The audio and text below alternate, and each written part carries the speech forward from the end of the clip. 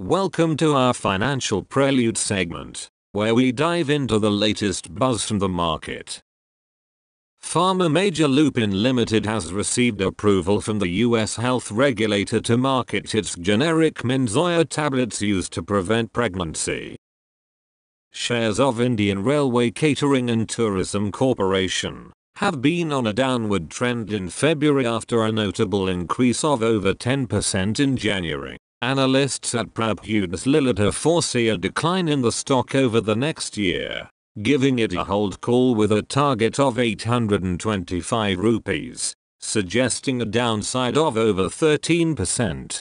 Paytm Payments Bank has lost NHAI authorization for issuing FAST tags. The Indian Highways Management Company Limited, the toll collecting arm of NHAI, has advised highway users to buy FAST tags from 32 authorized banks, excluding Paytm Payments Bank, for hassle-free travel. M&M share price has surged over 5% to a record high following a supply deal with Volkswagen. Natco Pharma shares have seen a significant jump of over 13% after raising its profit guidance for FY24. Bajaj Auto shares have reached a life high as shareholders approve Rs 4,000 crore buyback. Stay tuned as we unravel more exciting financial updates in our main segment.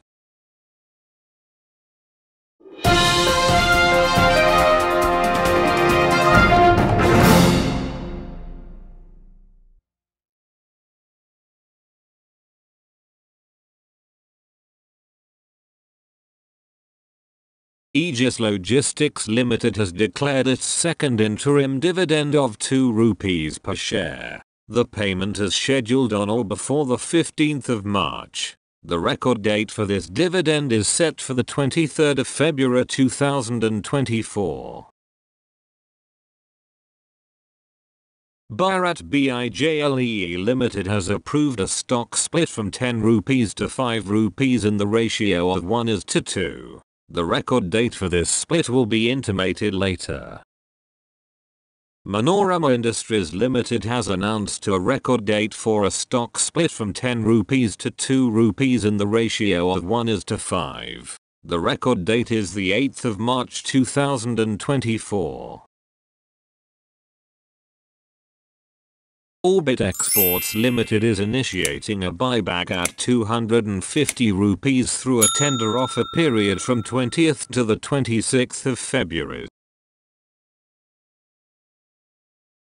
South Indian Bank Limited is planning a rights issue for an amount not exceeding 1,750 crore. Various matters in connection with the rights issue will be considered on the 21st of February.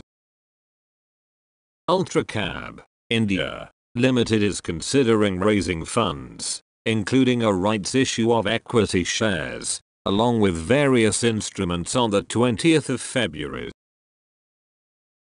Dipla Pharmaceuticals Limited has announced its rights issue period from the 26th of February to the 7th of March, with the last date for market renunciation set for the 4th of March. Sharanam Infraproject and Trading Limited has received intimation of trading approval for rights issue by the exchange. And Bridge Securities Limited has received intimation of in-principle approval from the exchange for its rights issue. Stay tuned for more updates on these developments in the financial world. Don't forget to like and subscribe for further updates on our channel.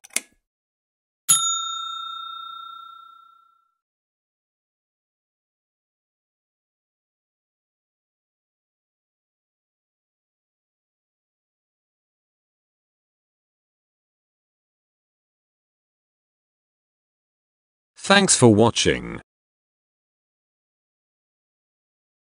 Please thumbs up if you like, subscribe, press the bell icon and never miss an update. Share and comment your thoughts on the comment section. And stay tuned with Corporate Actions India.